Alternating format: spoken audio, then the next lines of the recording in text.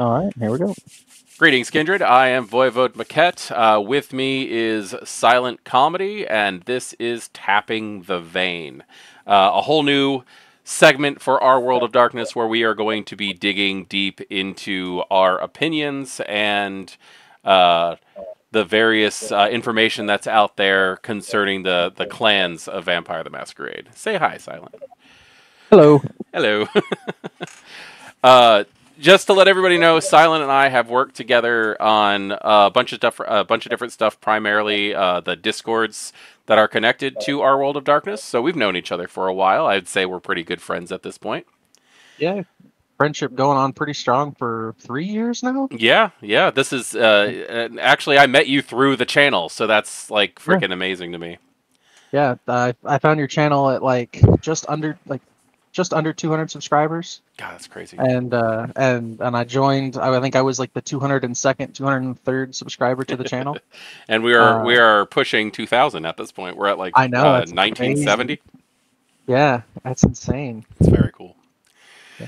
All And right. it's honestly a pretty good community. I've been happy to be admin on the Discord and like get to know everybody. I've made a lot of friends through this Yeah, Discord. yeah, no, I've Like, noticed a lot of people who are part of the our World of Darkness community have really come together to create a an interesting like just not even a fan base, a community. Like people have become friends yeah, off of this. absolutely. The from the Dark Knights storyline, Yes. the player of Paul, he and I met through your Discord, Oh, and we really? have been and we talk daily. I mean, almost daily. Wow, I didn't realize Yeah, that. yeah. So it's a great community. I'm happy to be a part of it, and I'm really excited for Tapping the Vein as a Tapping series. the vein. It's a It's a great name. so, I'm giving you 100% credit for the name also, and the wow. idea. The whole idea was to Wow. expand the clan discussions to actually being a discussion and not just me sitting and talking to a camera. Well, I remembered you always saying like you wanted that you kind of look back at those and cringe, and you wanted to kind of bring those I do. forward with the new flavor and style of the channel. I do Um, cringe, but they're like also some of like the most popular videos. oh, I have probably contributed 100 views scattered amongst them myself. Well, So thank you. I appreciate that. yeah, and Getting if I haven't dropped a like on all of them, I'm going to. getting to the heart of the matter, tapping the vein. Yeah. We are talking about Clan Brujah today, or the Brujah, and their placement in the World of Darkness as of 5th edition. Our experience with them, the changes that they've gone through, and all that. So let's go ahead and get started with that. Yeah. What is your first? Actually, yeah, let's start with that. What's your first experience either playing or dealing with a Brujah? Okay. Um, my first experience with a Brujah was my second character, who died after my first character was killed by a Lasombra. Okay. And that character in his first session had his arms ripped off, his legs ripped off, and his face pressed against the spinning wheel of an upside down motorbike. Wow, Brujah I punishments. Yeah. Uh, I should have clarified before going into that gruesome story that it was a Sabbat game. Oh, So okay, okay, okay. So an anti-tribute. yeah, yeah. I don't know if we should possibly do anti-tribute separately. Ooh, I don't know. I mean, they're Like that, technically. they are technically Yeah. the same, but they've been warped severely by experience. Oh, that's true. Yeah, we might. Later down the road, we might circle back and do like just like a 2 or 3 part Yeah, anti-tribute. review. Yeah, that would be fun. That would be fun. Mine personally, the first Brujah I ever met, actually, my player in Thicker Than Water, Gwen, who is currently playing Sydney the Tremere. Mhm. Um, he played a character named John Buchanan for years, and he was just my end all be all source for who Brujah is, like what they Yeah. are, and but then like I didn't play a Brujah until years later, and everybody who watches Thicker Than Water will know who Rhino is. Oh yeah. Rhino was my first Brujah character. Oh really? I did not Yeah, know that. I played a mute. He was an old runner for the mafia um, character who lost his voice to a tragic attack. I'll just put it that way. I don't want to get too gory. Yeah. Um, but he was embraced right after, and yeah, he ran around with a chalkboard that primarily said "fuck you" on it, and, and I had a baseball bat, and Rhino was short for "rip you a new one," and he was a very fun character, Yeah. very I violent. I love the Ripia new one. That's really clever. That's been one of my like favorite things from the NPC cast of Thicker Than Water is Rhino. Rhino's fun. And I Okay. forget his name, but the grandsire of Tinia, I think it is. Vincent De Paul. Is that the? Maybe it's not the one I'm thinking of. It's the one that when the SI were pumping the city full of gas, she went to a bar and was like talking to him, and he was just a real like uh, colorful character. I don't Yeah, remember his no, name that's now. Vincent. That's Vincent. Is it? Okay. Yeah, no, Vincent's story is very interesting. Like, we could go into that. Like, I feel like talking about Vincent would be the whole hour. Truthfully, because he's quickly become one of my favorite NPCs because he's been revealed of being this. He was this loving, caring, I'm here to help you mentor type character. And then over time, as he's gotten more comfortable in the city and settled into his position as a leadership of the Anarchs, he's just the sleaziest asshole. And people are actually like just emotionally devastated by the complete switch of the character because That everybody just thought he was this calm, collected, like scholarly Brujah elder, and he's just ready to set shit on fire. yeah, that's awesome. I think that's a great summary of the clan, in its whole. Yeah, yeah, they're Right? Like, smart, but they've got that fire. oh, they've got plenty of that, and Yeah. especially in the anti-tribute. Uh, but yeah, my take on the Brujah is, the Brujah is one of those clans. I've only ever played one Brujah. Okay. And he was definitely more of the like I played him. He was a sect war veteran, um, and he was one of these. I forget what they're called. The specific term is like Kappa or something. The soldier of a mafia family. Yeah, Kappa. Or a Yeah, Kappa. Kappa. Well, that's like the leader. Yeah. He was one of the higher ups, right? Like he sat at the table with the other members of the mafia, Mm, and answered to the underboss, and like basically the only people above him were the underboss and the boss. okay. You know, Now, um, question about this character: was he one of the lost bloodline? Was he a Caravelli? I that's over my head. I don't know. Okay, that was like from Vampire the Masquerade First Edition. If you've ever watched Kindred the Embraced, I have, yeah. the Caravelli are effectively who the Brujah from that show were based off of. They were a slick mafia family. Anything illegal and mafia related you ever heard about the Giovanni were actually this family of Brujah, who were like basically framing the Giovanni the whole time. Like Okay. they just hated them. And they were a pretty nasty bloodline of Brujah who had they had celerity, potence, and dominate. Oh, Yeah, okay. they're a pretty interesting group. I liked them a lot. I'll have to research those because Oh, I hard didn't to even know they find. existed. Yeah, I didn't even know they existed, and I've been a fan of this, setting for a long time. Hmm. Um, no, he wasn't intentionally. But the way you describe that actually makes me think maybe he should have been because the other members, like the underboss, the Don, everybody at the table, they were all Brujah from the same Mm, line. okay. They were a family of Brujah mafiosos, Yeah, that sounds like the Caravelli. and so he was he was inspired by some personal things that I was going through at that time of my life, but Hmm. also just the embodiment of what Nines Rodriguez stands for from Bloodlines, right? Okay. From LA, is that he was the leader that everybody wanted, but not the lead, but he didn't want to be the leader. Okay. So he had this sect war veteran style reputation of when when it came to blows with the Camarilla, like he was vicious. I mean, just absolutely unrelenting in his fury against these chains that people were trying to put on him and put him in his place. and his sire was a big contributor to a lot of like um, his personal growth, because Okay. his sire was an anarch as well, and his sire like urged him, like the whole family kind of stood separate, and like they were very ingrained in their business in the mortal world, and they weren't going to have the Camarilla coming in and putting sanctions down on them and telling them what they can and can't do, Yeah. right? Yeah. They're going to do what they need to do to take care of business, and that's kind of, so his sire kind of raised him up and instilled that in him.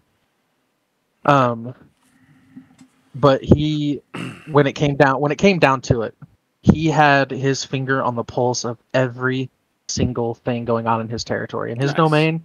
He had people at the like at the horse tracks. He had people at the in the doing business in the city. And what I did was I took a variety of merits and lore sheets to kind of compile a group of like 6 loyal people under him, Okay. and each one of them had dots of influence, right? Very cool. So like he had like a blackmail, a guy that was like specifically, that was his thing. He blackmailed to get things done. Okay. He had another guy who was like who had connections in the like underworld, like chop shops and like cars and stuff. Hmm. So he had connections and influence from high and low in his domain, in Very his cool. territory. And if people came through that like Camarilla were seen coming through, like he would cut them off. He would find out where they're going, follow them, whatever, keep tabs on them, and before they could leave his domain, he was putting a fist through face. Hmm. Like that was the way he ruled his domain. Okay. And he died a martyr against the Venture Prince, who was actually my character Donegan, that a friend of mine was using as the prince. So it was a fun character. But yeah, I mean the Brujah to me they are unbridled passion. I don't think you can have a complacent Brujah, is what I'm trying to say. Yeah. I You know think what I even mean? if Like, they're acting complacent, they're hiding something at that point. yeah. If they're acting complacent, it's for a purpose, Hmm. a larger purpose. I don't think you can have a Brujah who doesn't have a vision, or doesn't have like a sense of ethics that they feel is undyingly correct. You Hmm. know, I think in our modern culture, not to get too political in this conversation, but I think in our modern I modern think the culture, Brujah is the right place to put that. yeah, the Brujah, like if in our modern culture, the Brujah are in power right now. That's They're, that's so they're, very true. That's very true. the majority of Camarilla cities right now in our modern world are Brujah Prince led, or Brujah or See, Anarch led. that's actually one of the first things that I wanted to cover in this whole thing is the societal changes of the Brujah. Is that they have gone to being one of the pillar clans of the Camarilla to, in one swift motion, becoming almost primarily Anarch. Yeah. That's crazy, in my opinion. Like usually you look at an Anarch and you go, "That's Clan Brujah." Like regardless, like it could be a Toreador, it's a Brujah. Like with the way they like stereotypically the way that the Anarchs dress and stuff like that. But like the idea of the Anarch is the Brujah. It's rebellious. It's fighting the system. But they've always had a place in the Camarilla, and now they just don't. Like you still find Brujah in the Camarilla, Right. but they're not. They have no hardline leaders. Like if they don't have a Justicar backing, most cities don't have a Brujah primogen. Like it doesn't. They don't have the backing anymore. What do you I think about have, that? yeah, I have a take on this that I don't think a lot of people consider, and maybe I'm just flat out at the end of the day, my opinion's wrong in some capacity, but I think that the Brujah never really belonged in the Camarilla in the first place, and I'm going to explain Well, why. the Anarchs They, were part of the Camarilla. well, hear me out, right? Because they had a Justicar, right? They had Primogen, and they had that like higher tier backing, right? Yeah. But let's kind of take the like wind the clock back, right? The Brujah, they were never built, they were never fitted to actually belong in the Camarilla. Hmm. I think that the Brujah came to be one of the founding pillars of the Camarilla out of necessity to keep the Ventru from overruling them. Well, if you want to look at it also, you know the rebelliousness of the Brujah? Yeah. Imagine the status quo 500 years ago in Vampire the Masquerade.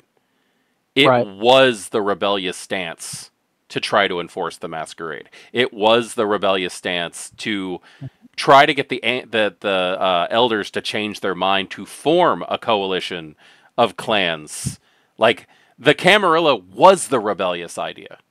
Okay. I see. I'd never really considered it that way, but Like I the totally see convention, that now, yeah. the convention of thorns. If you look at the manuscripts and everything, it says that only 50 vampires showed up, and that Yep. was the largest gathering of vampires at the time. Yeah. So it was the rebellious idea to tell everybody that the elders are just wrong, and it's time to form a group of vampires that watch each other's backs. Okay. See, my take on that was that, and I really, first of all, I want to say, like, I really like that perspective, and you've all but changed my mind on this. But my original take on it was that because we know that the Ventrue have always been staunch supporters of a system, of a hierarchy. Of a system, not Of necessarily a the system we have now. Right. But the my take on it is that the Brujah conflicts with the Ventrue clan that go back forever, right? Mm-hmm. And so my thoughts on it were that the formation of the Camarilla was, while it might have been the rebellious thing at the time, and I definitely think there were Brujah who probably believed, right, that was their cause to fight for, and that's probably why those that still fight for the Camarilla are so staunchly loyal, right? But I feel like they came to the Camarilla out of necessity to keep the Ventrue in check, because the Ventrue, the way I see it is like the Ventrue were spearheading this coalition that was going to set forth new law and new parameters. That's true. That's very true. And so the Brujah, not wanting to be powerless in this new coalition of law and sanctions, basically said, if we can't beat them, we need to join them effectively, and we'll control it from the inside. So I don't think that the Brujah really ever belonged in the Camarilla to begin with. I think it was a choice the clan made as a necessity to ensure that the new era of law, was going to be fair and not basically a Ventrue tyranny, basically. Yeah. I mean, and then let's think back to it too. Like, out of all the clans, the Ventrue are obviously one of the best to lead, but the Brujah are also really good leaders. No, that's absolutely true. I mean, anything that has the ability to, I think that point that you just made there about them both being good leaders is the idea of a manager versus a shift leader. You know, like, you got the Ventrue who are going to sit there and tell you what to do. You got the Brujah who are going to be in front, showing you what to do. With you. Exactly. Yeah, exactly. And I think that the fact that the Brujah and the Ventrue were even able to put their centuries of hate to the side, well, I mean, with one another, they're looking at the Inquisition. Coexist. Well, true, yeah. I mean, that's no light subject, and we shouldn't overlook that detail. No, but that is definitely the alliance between the Camarilla, or the Brujah, and the Ventrue was forged in the fires of the Inquisition. Yeah. Plus, you can't just let the Ventrue and the Toreador sit in a room together without a Brujah being there to make sure that they're not just going to turn into a petty little girls' club and start exactly and the Mean Girls Club of the Camarilla would just be horrible without the Brujah involved. If you look at it this way, if we took if the foundation of the Camarilla and we completely remove the Brujah's influence in that foundation, what would the Camarilla look like today? It would be a Ventrue tyranny. Oh, completely, 100%. And 100% of Ventrue clan tyranny of supremacy over all the other clans, because they were the first, they were the best suited to lead and bear the burdens and whatever.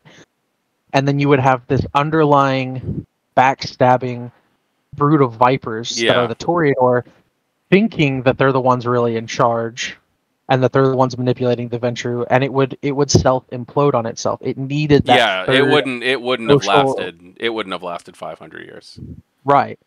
And so, my original take on it was that the Brujah, it was basically to keep up with the times and to make sure that it didn't get away from them so that they couldn't fight back. Okay. That makes a lot of sense. Yeah. That's just always been my perspective on it, but I really like your perspective on it as well as it being like this. Yeah, it was the rebellious. Yeah, the Camarilla was the rebellious notion back then. So that's why it always made sense to me. I don't really think that I never really saw the Camarilla as the rebellious notion because the majority of the elders didn't want to do that. They wanted everything to stay the same, and they were okay with the idea of just throwing the Inquisition at the rebels, at the anarchs. Right. But like the little room, the coterie that was the Camarilla that has turned into the Ivory Tower, they wanted to put an end to it by going to ground. Right. Well, see, because I always understood like the whole, and maybe I have been brainwashed with Sabbat propaganda, but my take on it was that the anarchs at the time were the younger vampires. For the most part, they got tired of the blood bond and everything, and then the Tzimisce tired of the helped them blood break bond, it. and the Tzimisce helped them break it, and then you had, the Camarilla saying, "Here's a port. We can all kind of come together and our elders will still stay on top." And the anarchs were like, "No, that's the problem. The elders are still on top." That is absolutely true, but it was only a group of like one member from each clan that was pushing for that idea. Right. The rest of the elders were like, "We've been doing this since like time immemorable. Why would we change anything? It works very well so far." Yeah. Like that's when there was not a masquerade. There was the silence of the blood, which is a completely different ruling. Yeah, they still adhered to the laws of Cain at that time. Exactly. To the tenets of Cain, or after the creed, I forget what they called them. There was something of Cain. I think they were still just the traditions of Cain, but they just dropped of Cain. Yeah. And then they took the sixth tradition and turned it into the first tradition and changed the name and made it a little bit more strict. Yeah. But they just rebranded. So the Brujah, they have gone through one of the least severe changes mechanically, as any of the clans. They still have the disciplines that they were marked with at the beginning. They've got their celerity, they've got their potence, and they've got their presence. Yeah. Do you feel that they should have had any kind of change work over with the disciplines, or do you think that they are good where they are? I personally think that they're perfect exactly as they are. They're physically one of the most terrifying clans, and socially they have such a dynamic bearing that they can direct armies of either kindred or humans to do their bidding. I'll say this, and I think this will summarize my point as to where I stand on the changes, the lack of changes to the Brujah. Mm-hmm. That Brujah I was mentioning that I played earlier, the largest die pool to this date that I have ever rolled for a social roll, was a 17 die pool from that character. Definitely. And I didn't have a discipline above 3 dots with that character at the time that I made that roll. Like, it was a lot of like lore sheets and influence and status and stuff, but I mean, yeah, it was like, if it's not broke, don't fix it. And I know that's like, I know that's kind of a cop out. That's a cop out for most things, but I got to agree with you. Yeah, but I'm saying like it's not an exciting conversational retort, but it's the simple fact that it's absolutely true though. And I think I do think in a degree of kind of getting into like the deeper underlying tones of it, right, or the interpretations, is that the clan who fights the most for change should always stay the same. Yeah, that's you know what, that's ironically poetic. Yeah. It's one of my favorite things about the clan as like just a brand, right? With the concept though, like totally, they are the fastest, they are the strongest, and they are the most personally dynamic. And those qualities right there, for better or for worse, make... I'm not using good as in like positivity, but good as in quality, if that makes any sense. Yeah. Of leadership. Like, if you piss off a Brujah Baron or a Brujah Prince, there's a good chance that they are going to be faster than you. Yep. If they're not faster than you, there's a good chance they're going to be stronger than you. Yep. So you better hope you're fucking faster. And there's a good chance that they are going to be able to turn the entire Elysium or gang or whatever their social circles are against you. Yep. And that is terrifying. The Brujah are terrifying it's absolutely leaders. frightening. It is almost the direct opposite of what I always say for the Ventru, which I know this is about the Brujah and we'll come to them later. Yeah. But my thing with the Ventru, and I'll say it again when we come to it, was they have the ability to make you not want to hurt me. Yeah, I can see that. If I fail to make you not want to do it, then I'll just make you not do it. And then if that fails, good luck trying to do it, right? Yeah. So the Brujah are the opposite of that. It's like, if I want to get you, I'll get you. If I want to hurt you, I'll hurt you. And if I want to ruin you, I'll ruin you. You know? Yeah. And so I completely agree with you. I think that what the Brujah have in 5th edition is it's just good. It's reliable. Yeah, no, it fits. And narratively, it's frightening. You know, I've never really felt compelled or like drawn to the Brujah as a clan. Mm-hmm. But I have to respect what they are as they're presented in the narrative and as they're presented in the mechanics. I have respect for it. Yeah. And I've been on the receiving end of that celerity and potence, and it's not fun. I have a question for you though. It pertains to this topic. I'm a big fan, and as people come to know me as we go through this series, they'll come to learn this. I'm a big fan of going against type. Okay. But the Brujah are both the punks and the scholars, the rabble and the gentlemen. Yeah. The disordered and the mannerly. So how do you play a Brujah against type with these themes? Like that actually bleeds over into the next topic I wanted to cover. Okay. Yeah, go for it. So thank you for offering me such a wonderful segue. Absolutely. I'm trying to cover the stuff that's in the books. Okay. And what we have here is the next thing that I wanted to cover was weaknesses. Oh. And I really hate how the core book has this listed. The player's guide is so much better. Oh yeah. It is. Give me 1 second. The thing that I wanted to talk about was the downsides of the clan. And so we've got the Bane. Right. And the Bane simply states that the blood of the Brujah simmers with barely contained rage, exploding at the slightest provocation. Subtract dice equal to the Bane severity of the Brujah from any roll to resist Fury Frenzy. This cannot take the pool below 1 die. So they're always constantly on the edge of anger for one reason or another. Like even if they don't feel it, the slightest provocation will set them off. They're 2 traits down, or sorry, not. I always want to say 2 traits because most of the Banes are 2 trait plus something. Yeah. But they are dice equal to their Bane severity. So which starts at 2. Which starts at 2. And then like the higher blood potency is, the higher your Bane severity is, so it gets worse and worse and worse with age. Which actually makes a lot of sense. Because I've become pissier with age. I'm an angry, mean, cranky old man. And how Critias walks around Chicago and teaches college students, I'll never know. He's had a lot of torpor, and your blood potency drops. He's still blood potency 6, dude. That's true.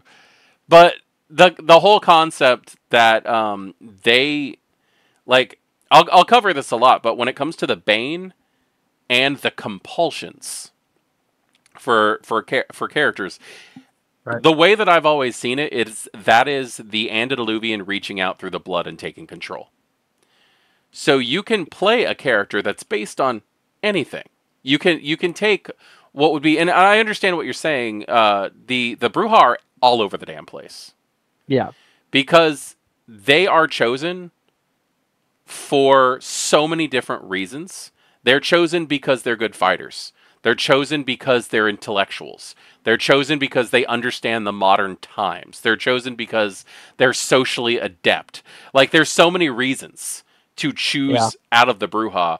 And the Brujah, in my opinion, are the anybody could be this vampire. In my opinion, the Brujah, like if you were to take away all clans, I would base Vampire the Masquerade strictly off Clan Brujah. Just because you literally could play anybody. You could play an artist. You could play a politician. You could play a gang leader. You could play a socialite. You could get away with any kind of character, and just have that danger of pissing that person off is a bad thing. Yeah, I guess I had never really thought about it that way. I mean, the Brujah are the, when you think about vampires in media, right? Mm-hmm. They're fast, they're strong, and they're sexy, right? Yeah, no, that's it. Is the Brujah have some of the quintessential vampire powers. Yeah. And yeah, so I guess I'd never really thought about it. We'll talk about this when we get to them again, but I actually have a take on which clan is the Everyman clan. Mm-hmm. And I'm excited to talk about that. But I know what you're gonna say, and you've convinced me. but I'd never seen the Brujah as the Everyman clan because of the basis, like the very core fundamental foundational part of the clan is fitted to anybody. Mm-hmm. But it also isn't because of the characters who aren't necessarily physical characters. With them, and this gets less into the narrative and more into the mechanical, but like characters who don't have the physical die pools to back up the speed and back up the strength are gonna fumble to do either very well. Okay. Now, getting into the narrative part of that is they are at least in the modern Knights culturally, yes, they take from anybody, but the Brujah culture has shifted. Oh, severely. It's necessity now. It's you have to have a purpose. You have to have something that you're fighting. They're not just going to embrace just the everyman kind of character. Mm-hmm. That's what I said at the beginning of the video. Is you can't really play a complacent Brujah. And what I mean by that is like every Brujah, at least in the social way that they talk about like who they embrace and why they embrace. Mm. You have these characters who are like in their blood, they are driven to fight and to rebel, right? Yeah. And so you take a person, regardless of who they were in life, you take the person, you force them into this box, and then tell me who they're going to embrace. Are they going to embrace the everyday guy with road rage?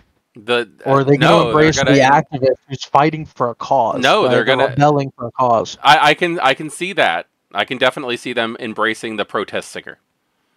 But they're also going to embrace that person who's tired of their boss changing their schedule on them every time they get the chance. They're going to embrace the people who have those mundane frustrations that are just waiting to have that one bad day. Okay. Like at that point in time, I'm going to just go ahead and reference the movie Falling Down. The movie Falling Down is about a guy who's just had enough. He starts off in traffic on a hot day with a fly in his car, and he ends up with a freaking assault rifle on a pier during a busy gathering of people. Like it's literally he just had enough.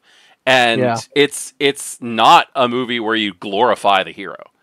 Yeah. He is not a hero. He is not a protagonist. You are following the antagonist through the entire thing, and it just gets worse and worse and worse, and it really is the downward spiral of Clan Brujah when you watch that movie. Like, you look at Michael Douglas's character in the movie Falling Down, and he does not look like a Brujah. He looks like an accountant.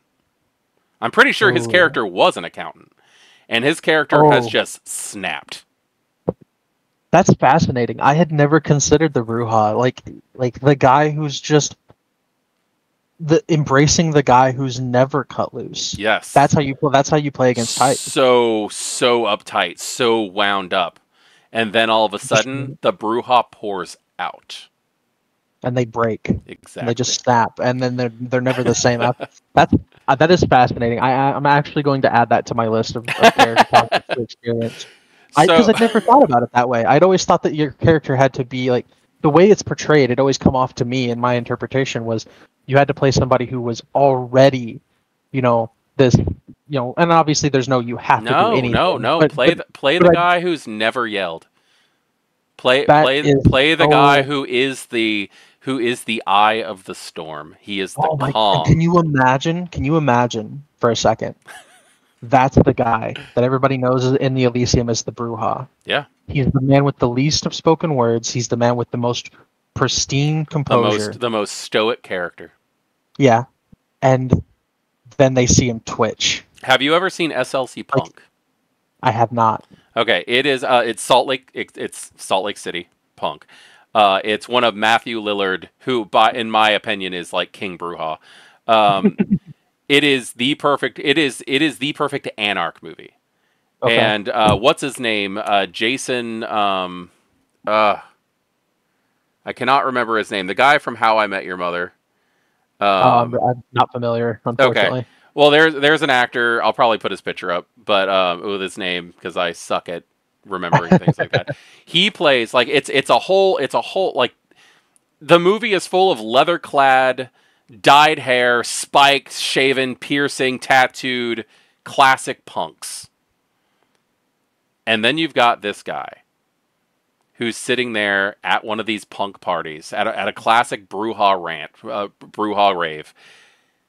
And he's wearing jeans, and he's wearing a collared polo shirt, and he's got glasses on, and he just does not look like he fits there.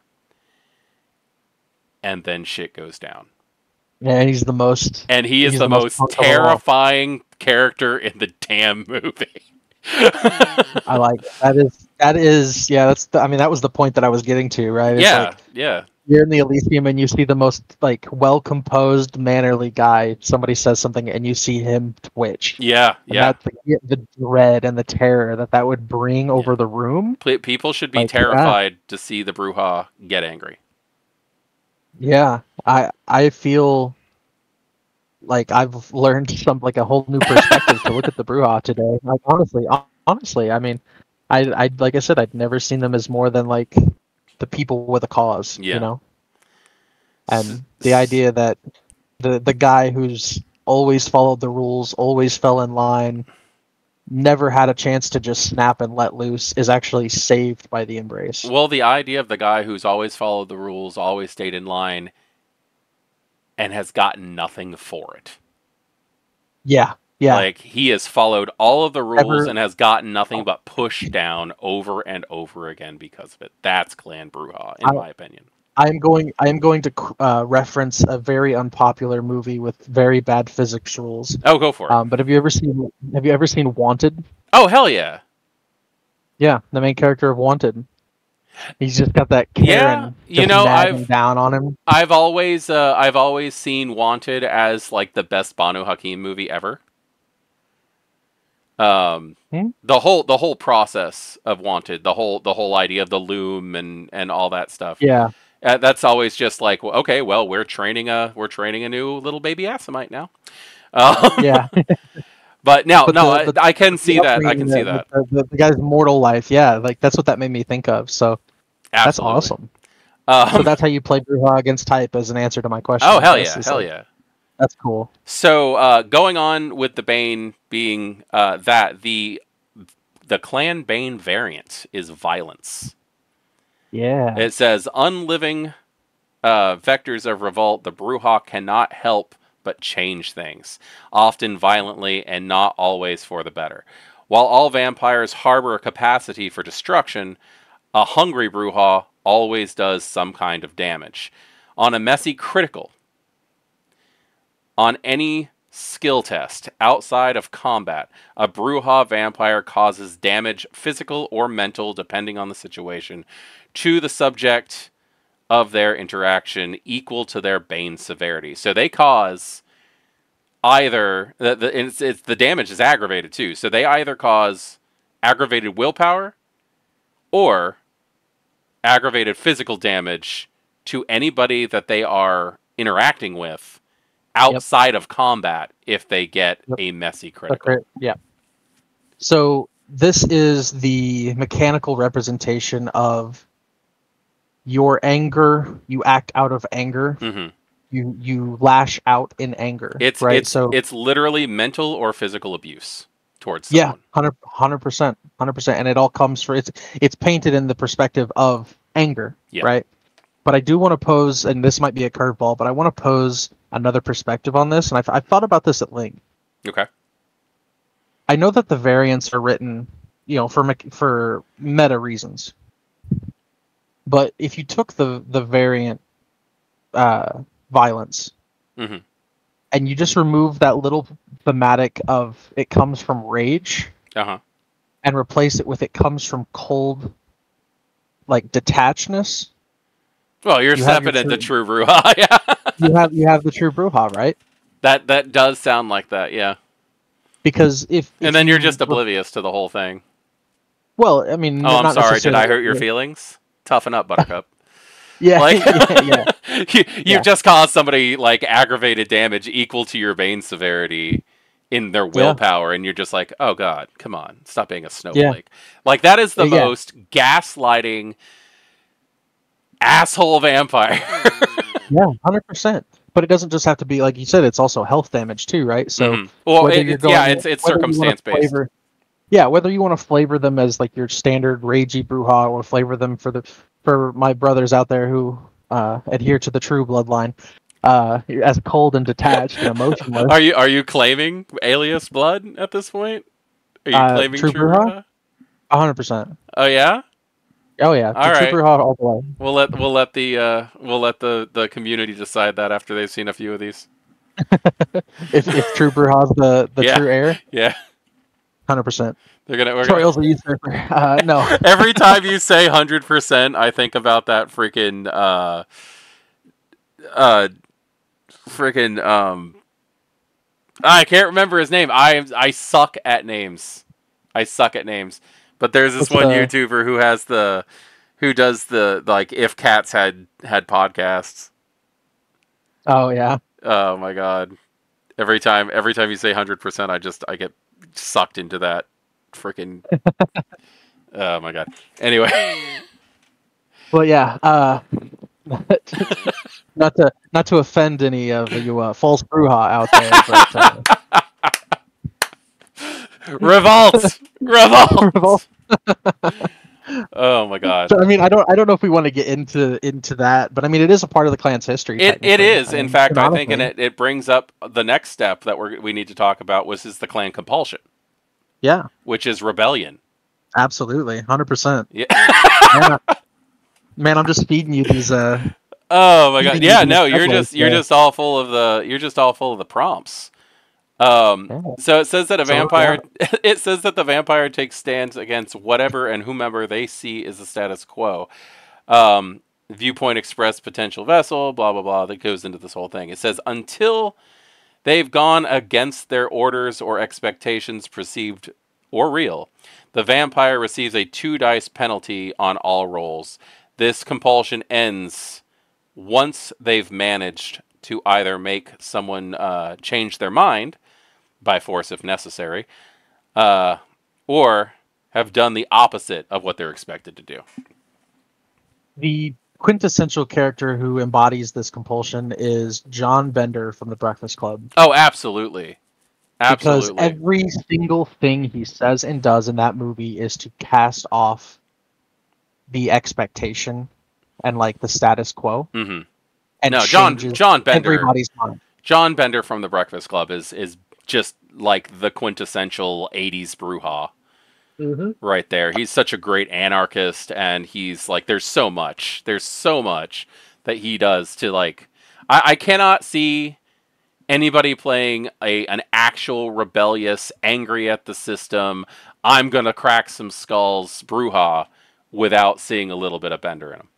Oh, 100%. And there's nothing wrong with that, right? Like No, if no, not at all. if every Brujah That is the antediluvian fighting through the blood, in my opinion.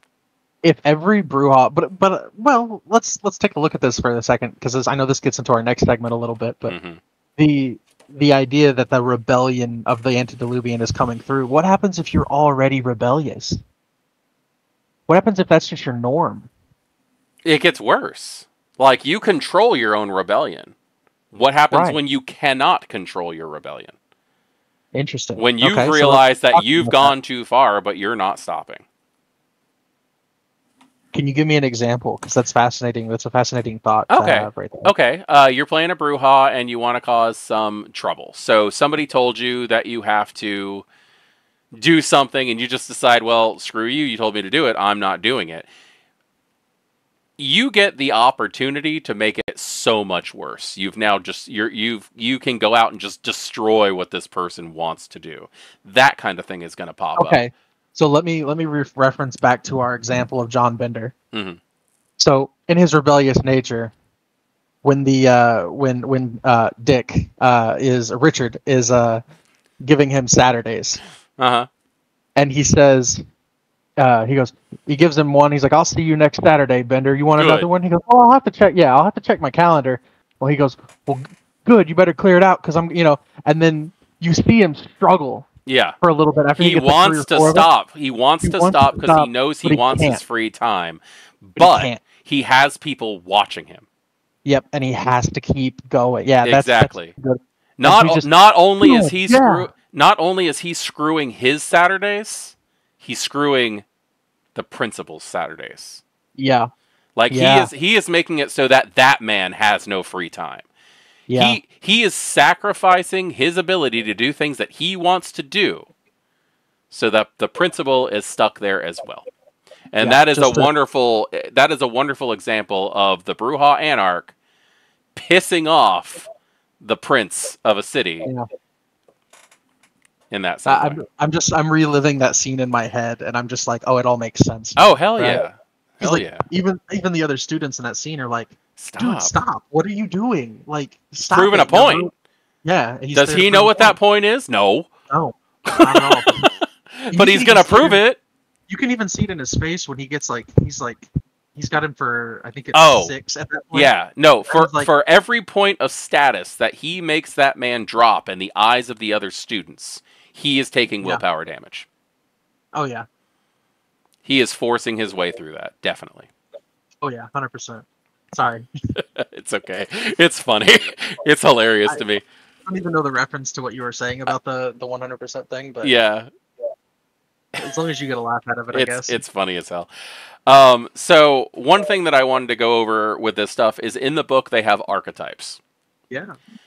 So we were talking about like what would be the right way to play certain things, and actually there's something that I've been wanting to talk about because we were talking about how like the elders of the clan were considered scholars, Yeah. but they were also still considered the elder clan or the learned clan. Yes. With that under consideration, I want you to think about what knowledge was in the Dark Age. It was a privilege. It was not only just a privilege, it was denied straight out by a lot of people. That is such a good point too. Yeah. They went out of their way to fight for that knowledge. And then, Okay. not only that, what was the highest seat of open knowledge in the Dark Ages? In the Dark Ages? Yeah. Would have been the Bible, wouldn't it? Mm-mm. Like The further down? Library of Alexandria. Oh yeah. Could you imagine what the Brujah went through when that burned down? Oh. Could you imagine them going that? In my opinion, that is the catalyst. That is when they Yeah. went from the scholars, the clan of scholars, to I'm going to break everything. Such a fascinating point. Anyway, I just wanted to fit that in real quick. No, So- absolutely. I can sit and talk about that particular like perspective for a while just Yeah. because I'm guilty of this, but like the Brujah are not the clan that I spend a lot of my time like thinking about deeply, right? Mm-hmm. Like I've done it for a lot of the other clans, and people will come to see that as we talk about them. But the Brujah is one that I have to admit I haven't put that much thought into it. So that you bringing that to my mind is like a revelation to me about like how deep and poetic the clan actually is. Oh God, so much. They are arguably one of the most. I have 3 clans in my mind when I think about which clans are the most humane, Mhm. and the Brujah are definitely one of those 3. I mean, yeah, the idea that like in that time period, privilege, right? It was hoarded and people didn't want to share it, Yeah. and they definitely didn't want to educate the masses, right? Well, The people in knowledge is a charge. damn dangerous weapon. You give to people. Exactly. You give it to people who you don't think deserve it, and holy crap, it's just going to tear down your entire establishment. Yep, you keep your kings and the nobles of the time period would keep their subjects dumb Yeah. Well, I because mean, they kept hell, them even the fighting. kings were dumb for the most part. Even the royalty. Yeah. It was literally like, if we're okay, I don't want to blame any actual political systems, so let's just go by clans. In Sure. my opinion, the La Sombra had the most knowledge in the Dark Ages. Oh yeah, absolutely. Yes. That now Yeah. the Well, I Ventru mean, had the money, the La Sombra had the knowledge, and the Brujah took what they needed to take to destroy the status quo. yeah, that is a really fascinating like perspective. I just never seen it that way. I've never considered the reality of that. That's honestly really cool. I have a lot, I'm leaving this conversation today with a lot more respect for the Clan of, you know, the well, as much respect as I The can. clan of the philosopher kings. Yeah. We were the real philosophers first, but So getting into archetypes real quick. The first thing that they yeah, mention in here is, and probably one of my favorite archetypes is, they have it named as the cancer in the system. okay, These are the Brujah who have decided that they're going to stay in the Camarilla. yeah, They, however, still have that rebellious mind, and they're trying to yep, bring things down from the inside. And there's always been Brujah that are part of the Camarilla, the ones who choose to become Primogen, the ones hmm who do what the elders tell them to do. They're there to change it from the inside. They believe that if they can get high enough in power, they can change things. And by the time they get up to the point where they're like a prince, or God forbid, become one of the Justicars, or like hopefully try to make it into the inner circle, which I personally, I don't think any Brujah has ever gotten into the inner circle. But no, I think that like the power at that point corrupts, and they just oh, become part of the system. absolute power corrupts absolutely. Absolute. I mean, that's the whole premise of the Brujah character Knight Rodriguez, right? Hmm. And this particular archetype, not to interrupt the flow of this segment, but like this particular archetype goes back to what I was saying when the Brujah joined the Camarilla, right? Yeah. They saw a corrupt system about to take control, and change Kindred society as a whole, Hmm. and we're like, we need to be there to guide it and check it, be there for the checks and balances of the other clans. Then we have the voice of the people. They are the ones who speak out against the status quo. These are your soapbox Brujah. Yep. And I think they fit. I think they're really good. They are definitely the core of the revolutionary anarch movement. Oh yeah. They are. In my opinion, I've had conversations about these kinds of people with my kids, Really. that they might be a minority, but they seem like a majority because they're the Yeah. loudest. Yep. The You loudest know, are always heard. Yeah. like I've had my kids come home from school or something like that and be like, "Oh, this happened because this person. Why is everybody like that?" And I'm just like, "They're not. That person's just louder than everybody else." Yeah. Yeah. And I it, think that is an unfortunate reality of just our culture and yeah. society of the Well, I world mean, the today. Brujah is the perfect mirror image of our culture. Honestly, though, it really is. Yeah. Yeah. I mean, like not to get into like you know modern day uh, philosophy or anything, but like I think I personally think in the setting of the World of Darkness, like the Brujah are behind like the tech industry Yeah. Well, to an I can extent. definitely see that. I can Like definitely see obviously that. you obviously have your like ultra multi-billionaire Ventru running the show, but like in some of those, but like a lot of the like social media platforms and stuff, Hmm. I think a lot of those are, or like a lot of platforms on the internet are would be contributed to like the Brujah, right? Trying to raise awareness and fight back Yeah. and maybe they're not the ones who instigated the technology or the business out of it, but they're the ones capitalizing on it. And yeah, Hmm. the voice of the people concept, I think, thrives on the internet. I'm skipping the next one Okay. because I want the next one to be last. Oh, okay. Okay, it's such an Okay. important thing about 5th edition Vampire that it has to be last. Okay. But the one after that is the trolling punk.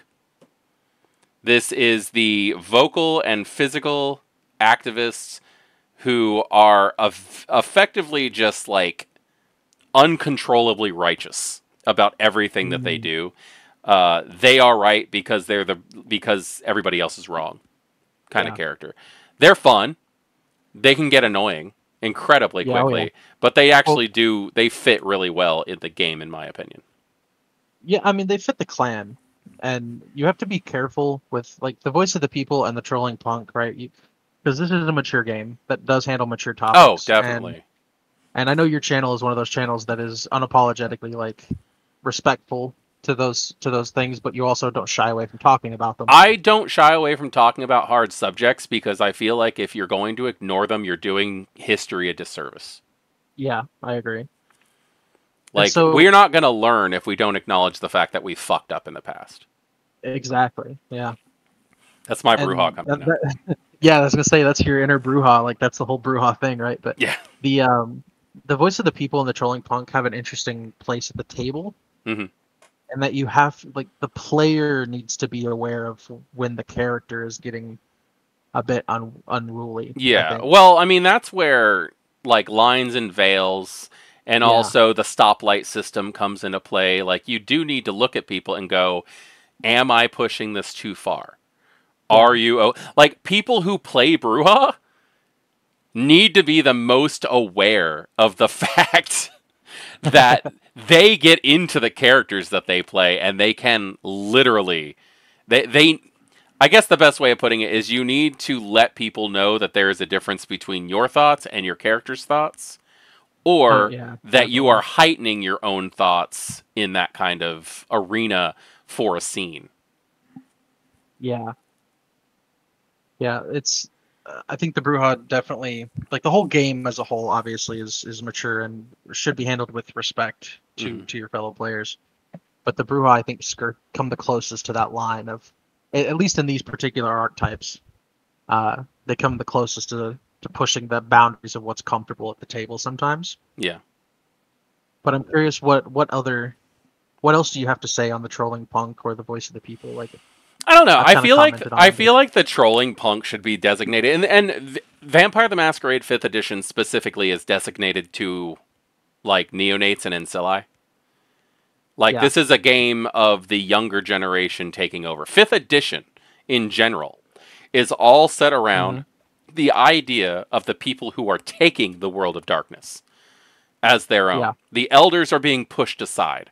The legendary guru are being sent away or just found to be untrustworthy. The organizations of hunters are not doing things properly. So Right. what you have here is a neonate Brujah, in my opinion. The trolling punk should be in my opinion a temporary uh it should be a temporary concept. The idea that your character Like a should grow out of it. yeah, like a an arc, a character arc, or Yeah, well, I mean, it could take just a years of gameplay to phase. grow out of that, but eventually Right. somebody's gonna punch him. Right. Eventually, somebody bigger, probably another Brujah, is gonna be okay. Oh It's yeah. time to shut up. You're making things worse for everybody. Yeah. I have That's just where the trolling punk is, in my that's opinion. a hard yeah, the trolling punk specifically is a hard archetype for me to play Hmm. because it's like when do you shut up? When And that's do the you just problem. That's the problem with the rebellious compulsion and either the frenzy or the violence banes. You don't shut up. You it's a yeah, fundamental change in your character to realize that if you don't shut up, you're not going to survive. that's awesome. Okay. After the trolling punk, there is the monster in disguise. I love the monster in disguise. They What's the the concept of the monster in disguise, and I'm going back to what we already talked about. The concept of the monster in disguise is Vincent DuPaul. Okay. is my NPC in Thicker Than Water, Vincent DuPaul. When he got there, everybody loved him. And then when Tinia runs up to him and goes, "Oh my God, the city's on fire, everybody's fighting, what do we do?" And he just looks at her, smiles, and goes, "Well, that's fucking anarchy, baby doll. That's what you wanted. Yep. Congratulations, you got what you wanted." And he took You won. joy out of it. Yeah.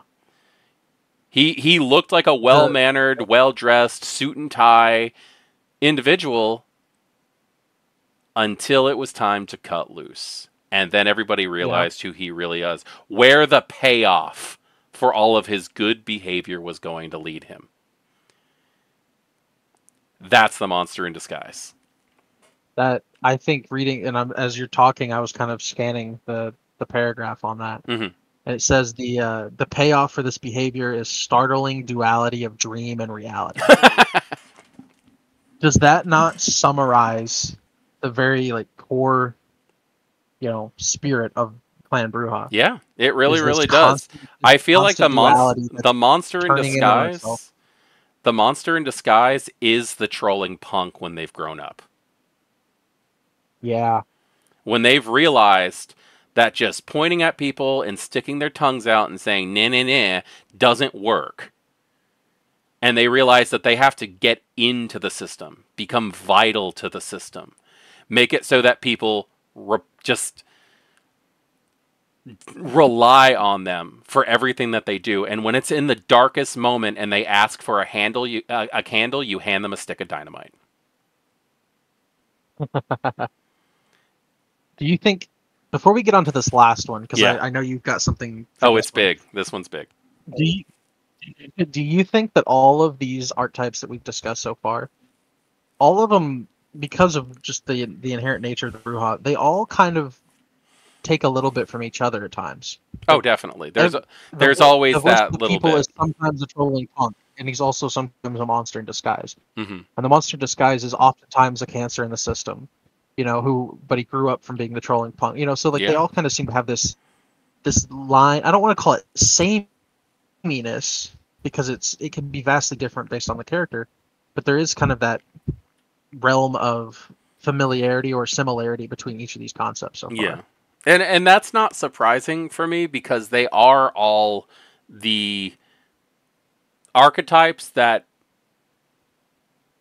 portray rebellion, which is what we're looking at for Clan Brujah. If you looked at this, for the most part, except for the last one that we're about to cover, almost all of these could be looked at as a timeline in a single Brujah's life. Yeah. Maybe not specifically in order. You might have, No. and if we went in order, you might have the, I'm not gonna say in order, but like you might have the voice of the people, who has just taken so much and so much and so much that he becomes a trolling punk. After he becomes a trolling punk and realizes that it's not getting him anywhere, he might very well become that cancer in the system. And then he'll become the monster in disguise. Yeah. Like Yeah, this that's could awesome. very well be a Brujah timeline. Yeah, it's not these are not independent concepts in of themselves. These are concepts presented for you to for the player to choose the order in which the character These are grows character arcs. between them. Yeah. This is the emotional development of a Brujah. Do you think all Brujahs go through that? No, I don't. I think that it's probably a very common thing. I really do. I think that I think that it's very common. Yeah. Yeah. Before we get onto this last one, where does a Brujah fall, if at all, in a place that isn't one of these? Can you think of any that... You're always going to have those amazing players who come up to you with these awesome concepts. And the concept is going to shine through all of the tragedy that the character goes through. They're going to try to be that light in the dark. Or they're going to accept the fact that their character that they want to bring in is just a bad person. And in which case, the compulsions and the banes they're going to feed into that. If you're trying to play the character who has decided that just because they're a vampire doesn't mean they're going to be a bad person, they're going to try to do as much good as possible, that violence is going to follow you everywhere. And they're going to go on a completely different road. Like, who knows what they're going to do? Are they going to try to go for Golconda? Are they going to go and try to lead a city of anarchs to overthrow the oppressive Camarilla regime? Like, there's so many different ways that they could take it that might not actually, fit into these things. The voice of the people seems like that's where it's going to start, but where is it going to go? It could be, like, they might not lose hope. Even if, or they might lose complete hope and end up hermiting because they realize that no matter where they go, they are the cause of the violence. I'm a fan of the show. I'm not a particular fan of this character, but the character from LA by Night, Annabelle? Even Annabelle, ate humanity for almost an entire 4 seasons. Mm-hmm. Finally took a life. I think her rebellion was a symbol of rebelling against the beast. Yeah. Rebelling against inhumanity. Well, I mean, she was a consensualist also. Yeah. That's a road, man. That's hard. Yeah. That is tough. And so I think what you just said that is kind of reflected, in her journey is that she inevitably she didn't really give up hope for a better Canite society. But she did eventually have to give and accept that shit happens. That sometimes you have to get blood on your hands to get things done. Yeah, and that's one bump in her road. Yeah. Now give her another 50 years. Give her a century. Like, eventually she's just going to erode. Like, I could be wrong. She could very well find a way to manifest the Brujah ideal and become a beacon of hope and keep her humanity as best as she can. But the story doesn't present that. It's not the easy path. No, it's not. And I understand that's the point. Brujah probably have it harder than. Well, yeah, that's the point of the game. But I think in the spirit of that conversation, like, the Brujah probably do have it one of the worst when it comes to that. Agreed. Completely. No matter how much they want to fight for what they morally felt was good as a human, they're always going to end up being the thing they hate. Yeah. The last one that I wanted to cover, which is the third one listed in the book, is the Blood Worshipper. They changed the name in the book. This was the one that caused so much drama when they were first bringing out V5. I believe I remember what this was. This is the Brujah were once considered a high clan, superior to most and respected by all. Some Brujah still believe their blood is stronger than that of other clans. This is effectively the pure blood supremacist. Yeah. This is that alt-right neo-Nazi Brujah character concept. Yeah, this was the one that got a lot of hate for them having. Oh, the book. Yeah, and I can understand that. I really can. But, and I'm just like we said earlier, sometimes you play the bad guy. Yeah, there is no glorification. And I think that was their intention. Yeah. Yeah. No, and there is just there's a sensitivity to it. And I'm not saying that anybody's in the wrong on that one, because obviously there's a lot of shit going on. Like, I'm sorry, I woke up and saw the news and went, wait, the Nazis are back? Why are we allowing that? But, like, in the old Brujah clan book, the neo-Nazi was there. The skinhead, blood supremacist was there. They're not glorifying anything in this book. Obviously, this is a game about personal trauma. This is a game about personal horror. And the damage that not being a healthy person can happen when you inflict your personal trauma onto the world around you. Yep. And And this concept embodies that. as much as I do not like it, and you shouldn't like it, it's a valid concept for play. Obviously, not in everybody's games. Yeah, I was about to say is if you have a close group of people like you and I know, like I know you have a close group that can explore these really dark, mature concepts with grace. You know, you have to be able to explore these concepts with grace. You know, this is not a concept that you do haphazardly. And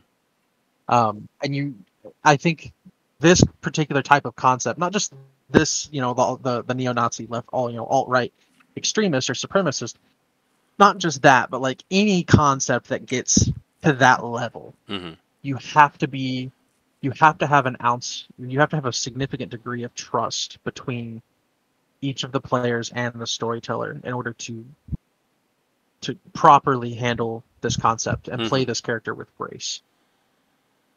Now, in the past, oh, go ahead.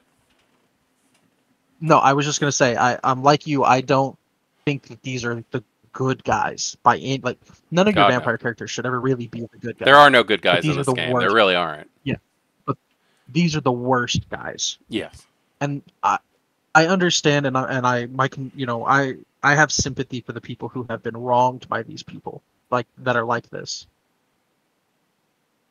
But this game, to me, has been therapeutic in a lot of ways. And there is a road, though it is very hard to find that narrow road, where playing a character like this could allow someone at the table to cope, to find reprieve from the wrongs that have been put on them. Yeah. From somebody who was maybe similar to that concept. Well, it's right? Like the movie Apt Pupil with Ian McKellen. Not familiar. No? Ian McKellen plays a old man who lives in a neighborhood, and there's a kid. I cannot remember who all the actors are. I just remember that Ian McKellen's in it. And the kid finds out that this old man, and I believe it's based off a book, but he finds out that the old man in the neighborhood is actually a Nazi who's in hiding. And the kid becomes obsessed with this guy, and then starts literally bullying this like near 90-year-old man to put on his uniform, to goose step for him, to like perform army like Nazi drills and stuff like that, and ends up getting wrapped up in this whole thing. It is a story that is amazing and horrifying. Like American History X. It is a story that is amazing and horrifying. And not all stories are nice. No, they're not. Well, some of the best stories, some of the best stories that I've experienced, whether they were in Vampire or not, were the ones that got real like that. Yeah. And the Brujah, I think, embody that element of like the Brujah are a catalyst or like a vehicle to explore those really, really not good things about the ugly side of humanity. True. Am I wrong in? No, you're 100% right. I think all the vampire clans fit that, though. Well, yeah. You are playing the darkest parts of humanity.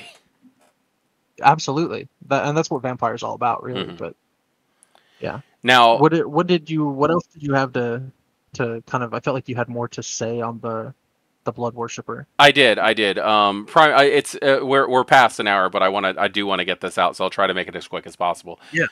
Everybody who listens to Thicker Than Water is probably very well aware of my Brujah Miles Trent. Yeah. I use Michael Rosenbaum as his avatar, as he was Lex Luthor in the show Smallville. So he is a thin, white guy with blue eyes, shaved head.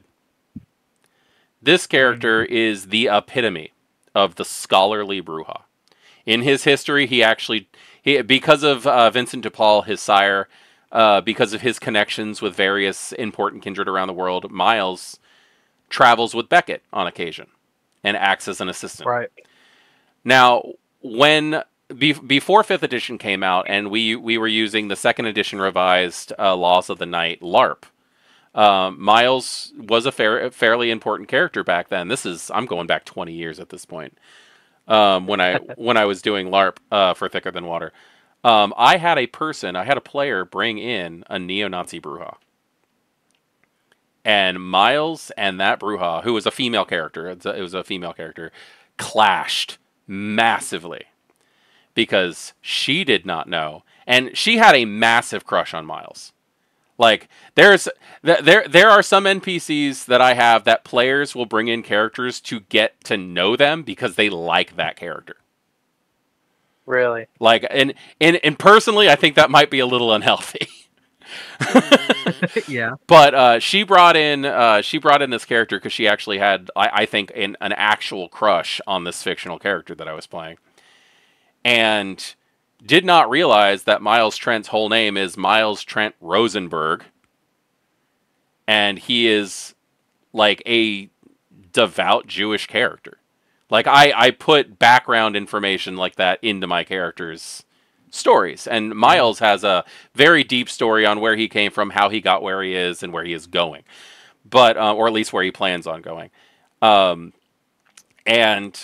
they were stuck in it was a nomad situation where, like, nobody could go back to Portland for a long time. They had to, like, they were jumping from city to city, and they were traveling in, like, a tricked out, like, semi and all this stuff. But there was a point in time where there was a severe situation, and this neo-Nazi female Brujah got saved by a Jewish Brujah. And the emotional backlash that happened with her character. I really wish I could remember the name, but I'll be 100%. I don't like the player. So, not saying anything about her character on that one. She played the character very well. But as a person, I could just do without.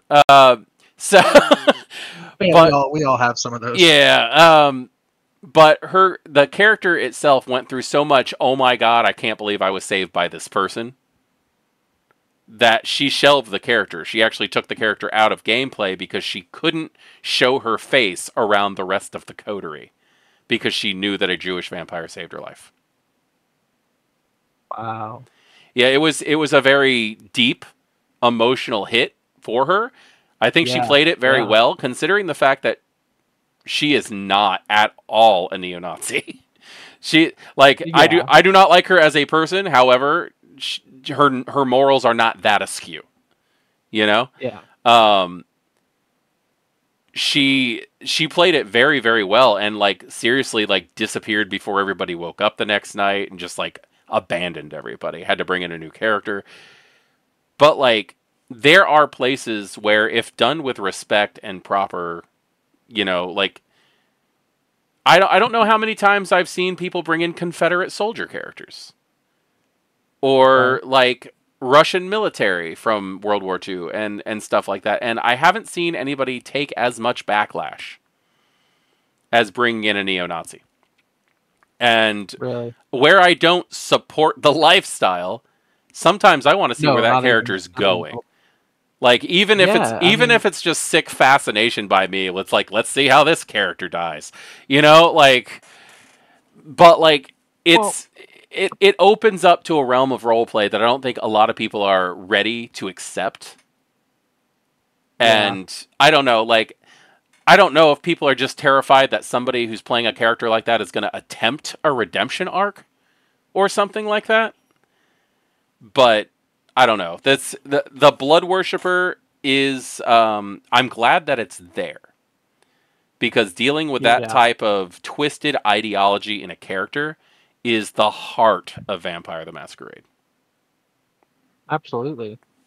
I mean, I have to ask, like, is there a reason why she didn't attempt the redemption arc? Because, I mean, there are people in the real world who like, tell stories, like, I've heard stories, you know, it's been a long time, but I've heard stories about, like, these people who were raised in that twisted, sick mindset of, like, one color is better than the other, which they're not, Yeah. but they were raised in it, and then they had their whole world come crashing down on them when the person that they had been raised to objectively hate was the one that saved them. Yeah. And it completely undid everything that they were brainwashed into believing. I think and they joined the rest of us in reality and gave saying nothing but praises for that person. I think if that plot line had gone on long enough and there had been a chance for that character to have some like solo missions off to the side, which, by the way, in my opinion, this is where tabletop shines over LARP. Yeah. As a LARP storyteller, I cannot stop the whole story to go to the side and work with a person privately. It just it doesn't work, especially if I'm working alone. But with tabletop, you can have everybody off doing a scene and then turn to the other person every couple minutes and go, okay, let's talk about this for a little bit. Okay, let's go back to the other scene. With that character in general, I think it may have been like as much as I don't appreciate that person for who they are, they were very true to their characters. And she, playing a character, and I've seen her play so many different types of characters, and the majority of them were assholes. Just straight out, like one reason or another. I've seen her play Gangrel, I've seen her play Brujah, Toreador. They're usually an asshole or a hindrance to the coterie.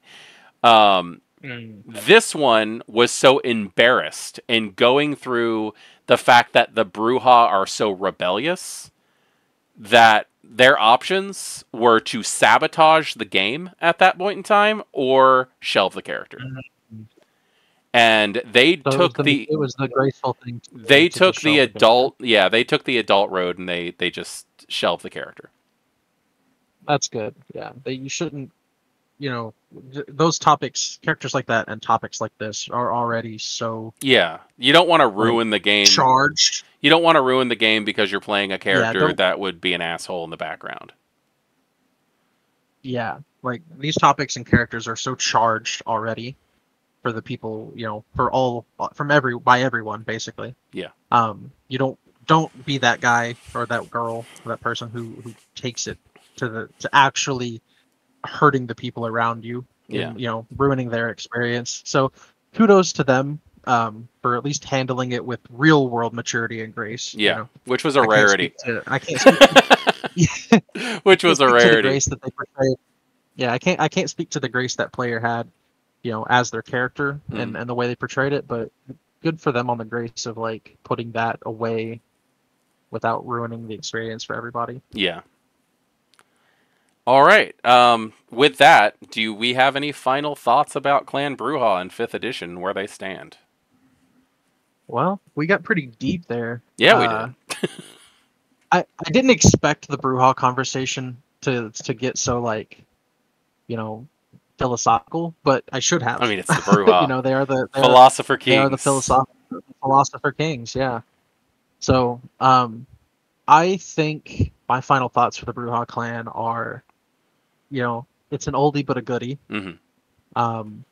And I have I'm walking away today with more perspective for the clan than I had originally given. When we started this, I almost said, I almost basically were just like, they're just punks, and just kind of played them off for what they come off as first glance. But I'm actually happy to see that there's more to the clan than I had originally been led to believe. Yeah.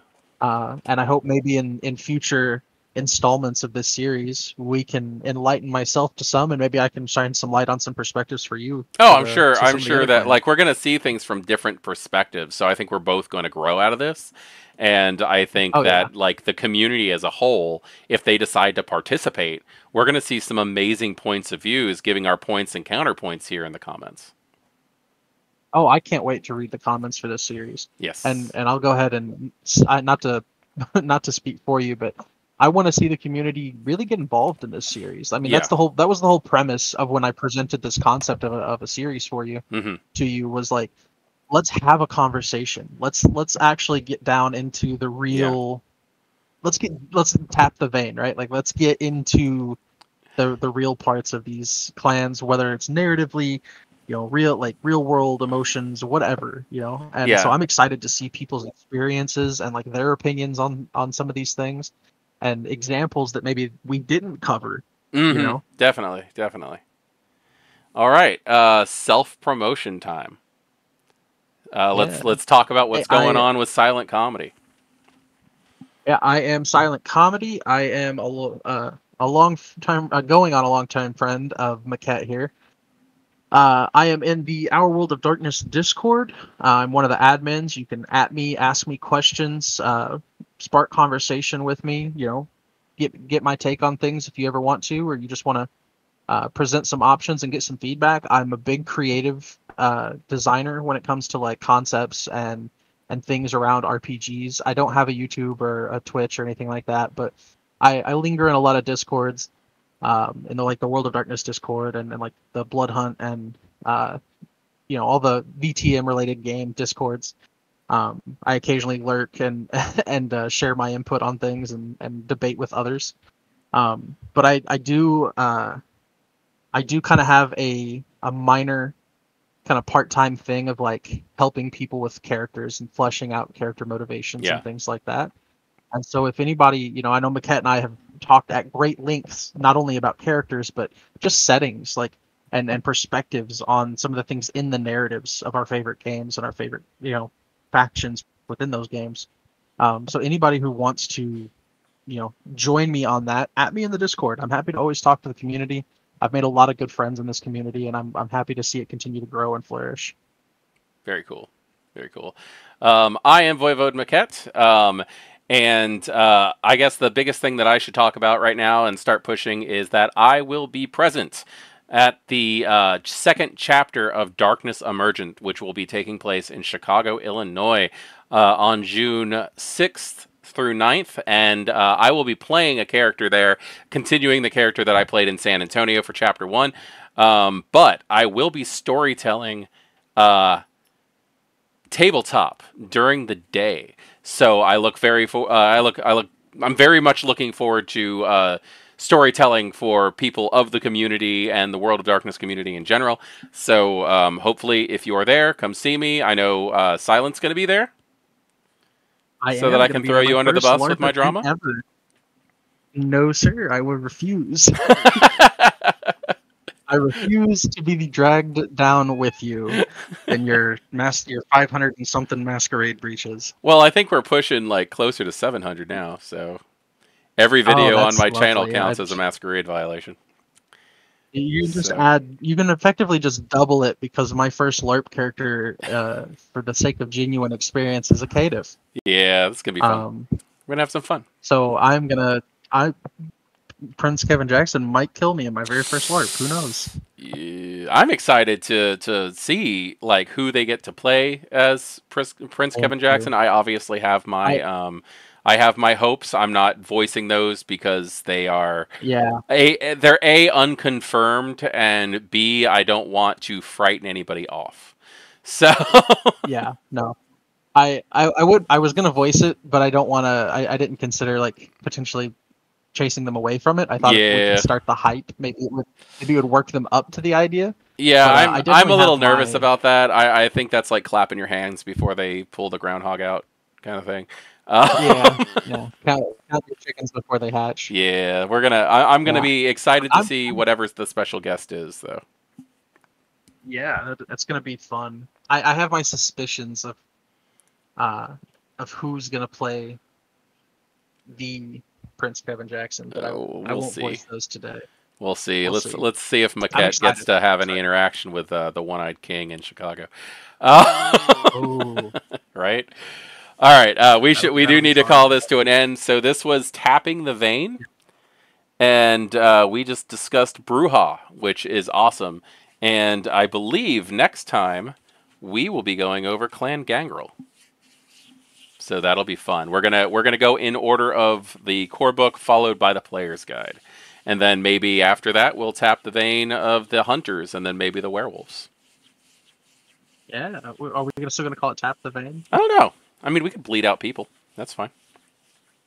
That's fair. That's I true. like that. I think it fits for all of them. Yeah. All right. And I Thank guess you so much for that's having it. me, Mekhet. Yeah, thank you for being here. It's a Yeah, pleasure was all mine, definitely. absolutely. All I right. appreciate it. All right. See you later.